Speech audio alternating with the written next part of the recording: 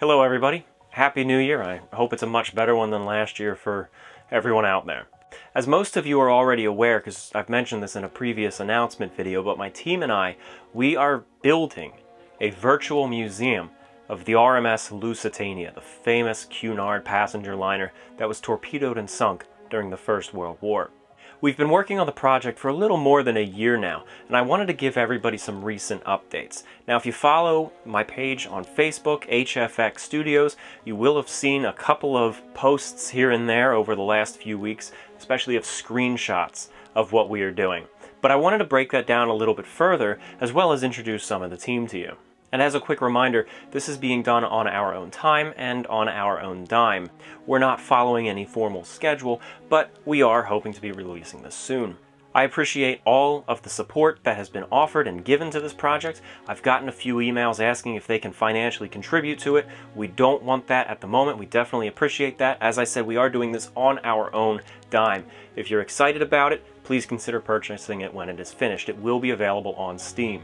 We're developing this in Unreal Engine, and we've been modeling much of the ship, and in fact a lot of the ship, or at least everything that we intend to make of the ship, is nearly completed. We're refining it, we're adding some more detail here and there, and we're optimizing it, but at this point most of the remaining work is getting those models into Unreal Engine so that they can be processed and elements added to bring them to life. One of the spaces in Engine that we all on the team agree is the most visually phenomenal is the first class dining saloon.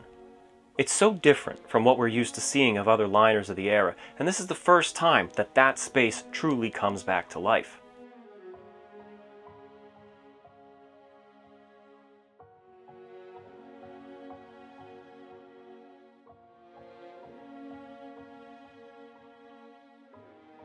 As far as what we plan to include in the experience, you're going to be able to see most of the public spaces in first and third class. Unfortunately, second class is off the table at the moment, although we can dream. On A deck, and on the Lusitania, that is what you would think of as the boat deck, the very top deck. On A deck, you're going to be able to experience basically all of the public spaces. In the forward are passenger first class corridors.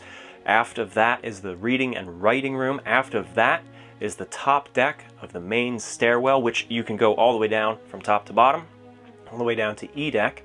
And aft of that is the lounge, aft of that is the smoke room, and aft of that is the veranda cafe. You'll be able to explore all of them and learn about each of them and what happened in these rooms. At the bottom of the stairwell, you'll be able to explore the first class dining saloon, as I mentioned prior, as well as various corridors and a couple of cabins. Jumping down to third class, we're going to be including the general room and the smoke room, as well as the large corridor and semi-external promenade going around there. We actually have all of the public third-class spaces modeled, but places like the saloon and the other corridors are going to have to wait until after launch if we want to get this out at a reasonable date. My main priority for these spaces, which will be seen in an update following the launch, is third class. Third cabin aboard the Lusitania was greatly undocumented. The addition of these spaces in future updates to follow the launch of our experience will allow for the player to virtually set foot within these practically unknown interiors and experience them for the first time in 106 years. These spaces will include areas such as the elegantly crafted third-class dining saloon, her several third-class cabin staircases, and cabins. Interior spaces for this section of the ship will span over 3 entire decks, where all spaces, of course, will be connected. I am at the moment chipping away at small additions that need to be made for various areas throughout the Lusitania, mainly smaller details.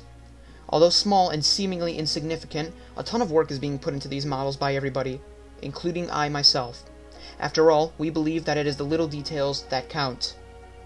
You'll be able to explore the entire exterior of the ship, every deck, every promenade, and you'll be able to fly around it and really see how that ship looked. Many of the base models were made by Lucas Gustafsson, but Liam Sharp has been taking some of those models, refining them and optimizing them for the engine, as well as building some additional spaces from scratch. Practically all of the larger models, such as her elegant and beautifully crafted public spaces, are finalized and ready for Levi to work in the engine with.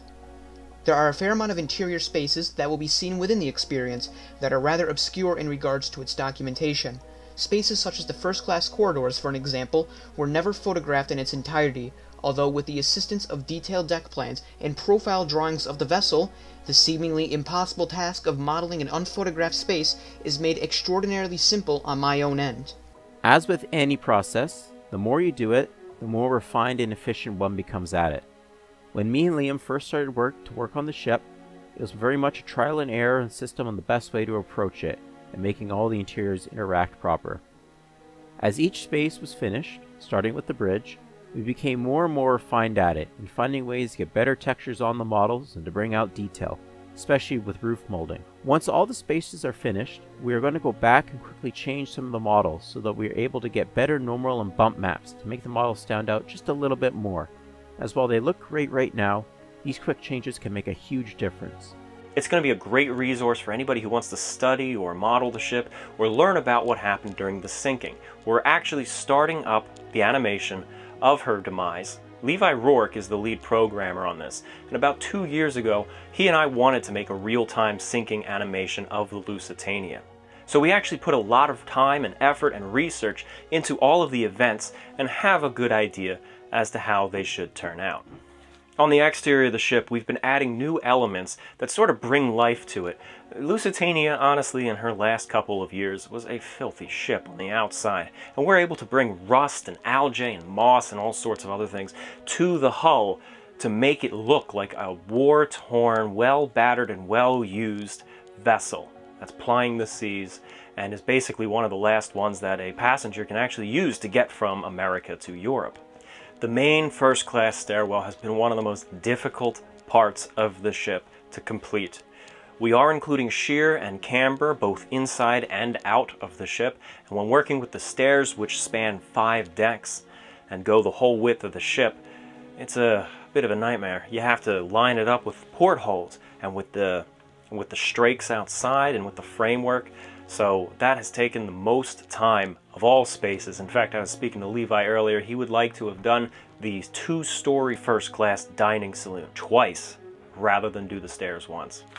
Emma's been working on the textures. In the first announcement video, you actually saw her hand painting with oils one of the first-class paintings. And that is now in the engine, and you can actually see how we went from the oil painting, a physical asset, to an in-engine asset that we're using to bring this ship back to life. And we've actually already got offers from people asking if they could buy that painting. Mike Brady of Ocean Liner Designs has actually been putting in countless hours to make one massive texture and light map to bring details into the hull on the outside of the ship. And this allows us to include all of these details such as rivets and strakes and other little details like weathering without really taxing your machine. It's super exciting. This has been an absolute dream for me to work on this project. It's a real dream come true.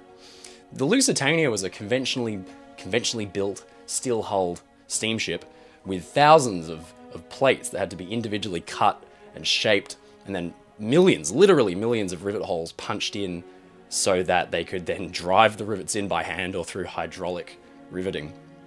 Massively complicated process. So most of the work has been in making sure that all the structural members of the ship line up. There's actually been a lot of reverse engineering of the ship involved in this process, because although we've got a lot of fantastic technical and GA drawings of the general layout of the ship and her hull, there's really not a lot out there on the placement of the hull plates and the rivets and what have you. So we've been using a lot of very high resolution photographs and just plotting in where things go and where they line up. It's been a huge process, but nothing compared to the real thing. I mean, it really is testament to the thousands of shipyard workers who assembled these ships and put them together.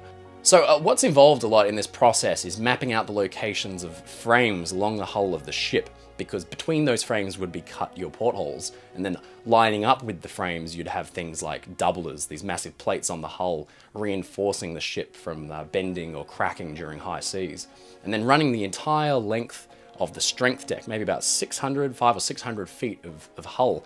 You've got these huge bulb-headed rivets, millions of them, strengthening the deck and reinforcing the hull there, again, to prevent cracking when the ship was cresting huge waves. So it's just a ton of detail, and so it's been a real painstaking process mapping out where all of this goes and then assembling it. And we're really excited to depict Lusitania's exterior in this amount of detail, because I don't think, at least in a digital format like this, it's been done to this level of detail yet. So yeah, hugely exciting, a massive amount of work, but definitely worth it, I think, in the end. Lusitania means a lot to a lot of people for different reasons, and although she is perhaps not so well known as Titanic, she really holds a special place in history. And so for me, being able to even bring her back to life from the outside in this way has been extremely exciting, and I'm really grateful to be able to work on the project. Some ships, I think, that deserve a posthumous life, you know, even if it's only in computer cinema. So I'm very glad that Lusitania's numbers come up at last, and you know, let's hope that she proves to be as popular as Titanic. Now, still to do, there aren't actually many spaces left on the ship that we have to get into the engines. What's left is furniture and other elements and a couple more textures. We also have a few other surprises up our sleeve. And once that's all done, we're going to do one final pass for accuracy and optimization. Now, as far as optimization is concerned, I'm very pleased with where we're at right now. What all this means at the end of the day is that optimizing the models will allow us to run the game much smoother on people's computers. This has already worked well on tests we have done on the game so far, and have shown that even on semi-lower end machines, they can run the entire ship, that is the outside and the inside, at max settings with little problems so far. The way in which the models were set up by me and Maya allows for a very easy and quick conversion to the models, which can be used in dynamic lighting, which is what the syncing and a few other maps will require, as the ship and or the lighting system will be moving over time. Another modeler who has not been mentioned yet is a man named Alex Muller, and he's been working on some of the finer details. He is a very good technical modeler, and what he's been able to do is, well, one of the very first things that he actually did was he built the Lusitania's propellers for us. Admittedly, that was one of the things that we were struggling with getting the perfect shape for, and he knocked that out. So now we actually have good propellers. He's gone on beyond that and is working on relief carvings throughout the ship to really add that bit of detail. Unfortunately, there's going to be some parts of the ship where we have fine, beautiful, intricate details, and other parts where it's going to be a little sparser. We are a small team, and we realize that some things are just not attainable. What really adds credibility and authenticity to this project is the historians that we've been working with extensively, both in modeling the interiors and fleshing out the events of the sinking. Stuart Williamson has been a huge asset with bringing up rare artifacts and showing us what things actually would look like tangibly. Bill Sauter has provided tons of material. And Mike Poirier, Tad Fitch, and J. Kent Layton have so many eyewitness accounts which help us figure things out about the sinking, what was seen, what happened, and how the ship looked. Thanks to their help, we really know what the ship looked like right down to her final paint scheme in her last couple of days, better than anyone has known before.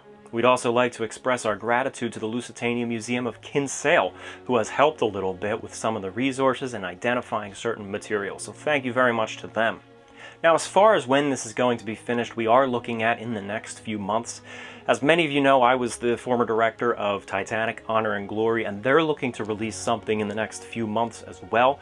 I don't want to release it on their toes, and they don't want to release on our toes. We want to make sure both projects get their fair share of attention. So I've been working with Jim to see what's going on there. We would love to have this out by the anniversary in May, but please do not quote me on that, because being self-funded, life comes up for certain team members, and things have to take a back seat sometimes. Since we are unable to commit to a fixed timeline due to this being a hobby, we are mostly saving the screenshots and publicity for when we are almost ready to launch, then get everyone hyped up about the project, as we don't want to show off the entire ship while there's still a lot of work to do. Another problem we encountered along the way that slowed us down has been the corrections. When the initial models of the exterior and interior were made, they were made with relatively small amount of historical material, which is still a lot more than what the general public has access to, but it was preventing us from getting the details we wanted. As such, following a break after Britannic's release, we started purchasing a lot of historical material that will help us out.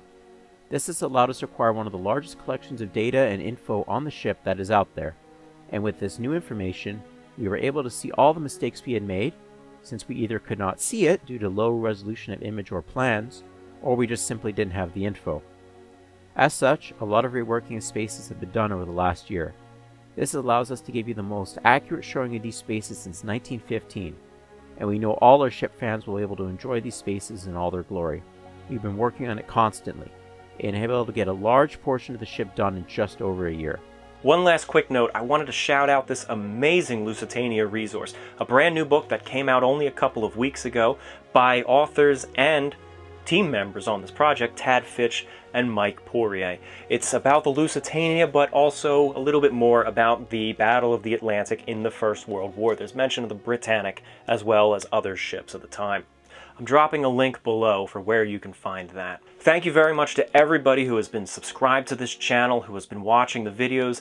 My videos have actually gotten a massive spike in attention, especially one of my older videos about a local train wreck that happened about 20 minutes away from where I live. And I wanted to express my gratitude to everyone who has supported this channel, especially right from the start. And I wanted to welcome all the new subscribers. It's great to have you on board, and I'm very much looking forward to making more films and making this experience. So thank you very much. I hope everyone has a great new year, and also follow HFX Studios on Facebook for a little bit more frequent updates. Thank you very much.